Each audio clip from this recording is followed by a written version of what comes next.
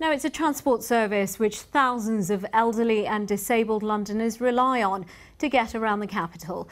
But BBC London has learned dozens of complaints have been made against Dial-A-Ride. We've heard reports of vulnerable people being left stranded, but this has been denied by Transport for London. Hannah Gray has this report. Thank you for calling Dial-A-Ride. Thank you for your patience. Our reservations team are all busy taking calls. Waiting and waiting. This is part of Michael's daily routine. If you wish to make a booking, press 1. He's been using the Dial-A-Ride service for 12 years. His next-door neighbour Lisa used to use it too for her husband Rob before he passed away. He would be a total recluse if he couldn't get half the places that Dial-A-Ride took him. It's vital, they told me, in order to stay active in the community, but it's letting people down. There's been many dozens and dozens of cases whereby elderly people have been left stranded because they're used to being taken out and coming back. Why would someone, an organisation, take that safety net away?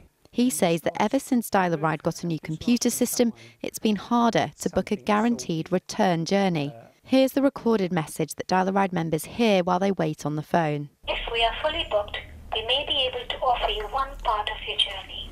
That is, the outward or the return journey only. Please only accept this if you're able to make alternative arrangements to complete the round trip. But members say if they can't book a round trip, they have no choice but to cancel the journey, and the number of passenger cancellations has been rising. In the year to 2005, over 130,000 passengers cancelled Dial-A-Ride trips. Last year, it rose to over 240,000 cancellations. That's an increase of 85%. At the moment, you find people can't get through on the phone line. They can only get a booking one way, so they can't get back from where they want. And these sort of issues mean that people can't enjoy the service. And what we're finding is fewer people are starting to use this service, and it's in decline in London. I'm really sorry to hear that. So I hate to think that there are people out there without ways home. So we do offer, if there's an emergency situation, then obviously we'll get one of our buses out or a taxi if we need it, something like that. But as I say, we would never book somebody with just a one-way journey. That just wouldn't happen. If it has happened for some investors, I can only apologise and say I'm extremely sorry it's happened. We'll make sure that it doesn't happen again. But those that use the service aren't convinced.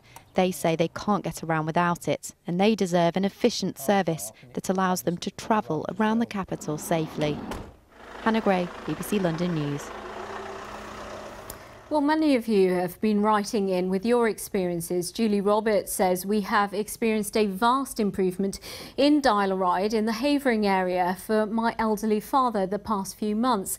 Denise emailed us saying I'm disabled and experience verbal and physical abuse on a daily basis. My experiences are not usual. And Roger says on trains, priority seats are invariably occupied by able-bodied people who like to use their laptops. He's asking Londoners to look up to see who might need those seats. Well, if you have an experience to tell us about, you can get in touch with us. Contact us on Facebook or Twitter or email us at yourlondon@bbc.co.uk.